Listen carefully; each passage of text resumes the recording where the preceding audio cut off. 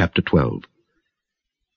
Wherefore, seeing we also are compassed about with so great a cloud of witnesses, let us lay aside every weight, and the sin which doth so easily beset us, and let us run with patience the race that is set before us, looking unto Jesus, the author and finisher of our faith, who for the joy that was set before him endured the cross, despising the shame, and is set down at the right hand of the throne of God.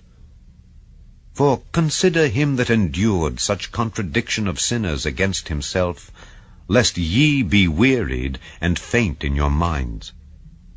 Ye have not yet resisted unto blood, striving against sin. And ye have forgotten the exhortation which speaketh unto you as unto children. My son, despise not thou the chastening of the Lord, nor faint when thou art rebuked of him. For whom the Lord loveth, he chasteneth, and scourgeth every son whom he receiveth. If ye endure chastening, God dealeth with you as with sons. For what son is he whom the Father chasteneth not? But if ye be without chastisement, whereof all are partakers, then are ye bastards, and not sons. Furthermore, we have had fathers of our flesh, which corrected us, and we gave them reverence. Shall we not much rather be in subjection unto the Father of spirits, and live? For they verily for a few days chastened us after their own pleasure, but he for our profit, that we might be partakers of his holiness. Now no chastening for the present seemeth to be joyous, but grievous. Nevertheless, afterward it yieldeth the peaceable fruit of righteousness unto them which are exercised thereby. Wherefore, lift up the hands which hang down, and the feeble knees, and make straight paths for your feet, lest that which is lame be turned out of the way, but let it rather be healed. Follow peace with all men, and holiness, without which no man shall see the Lord, looking diligently lest any man fail of the grace of God, lest any root of bitterness springing up trouble you, and thereby many be defiled, lest there be any fornicator, or profane person as Esau, who for one morsel of meat sold his birthright. For ye know how that afterward, when he would have inherited the blessing, he was rejected. For he found no place of repentance, though he sought it carefully with tears.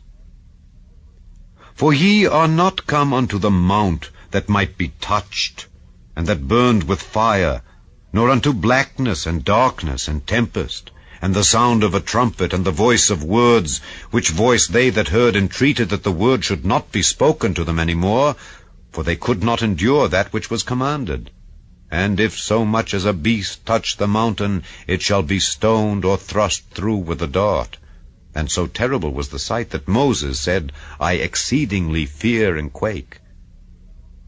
But ye are come unto Mount Zion, and unto the city of the living God, the heavenly Jerusalem, and to an innumerable company of angels, to the general assembly and church of the firstborn which are written in heaven, and to God the judge of all, and to the spirits of just men made perfect, and to Jesus, the mediator of the new covenant, and to the blood of sprinkling that speaketh better things than that of Abel.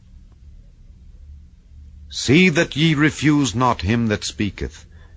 For if they escaped not who refused him that spake on earth, much more shall not we escape if we turn away from him that speaketh from heaven, whose voice then shook the earth. But now he hath promised, saying, Yet once more I shake not the earth only, but also heaven.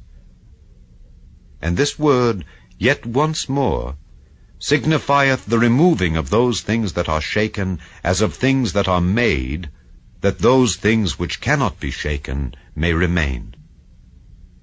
Wherefore we, receiving a kingdom which cannot be moved, let us have grace whereby we may serve God acceptably, with reverence and godly fear.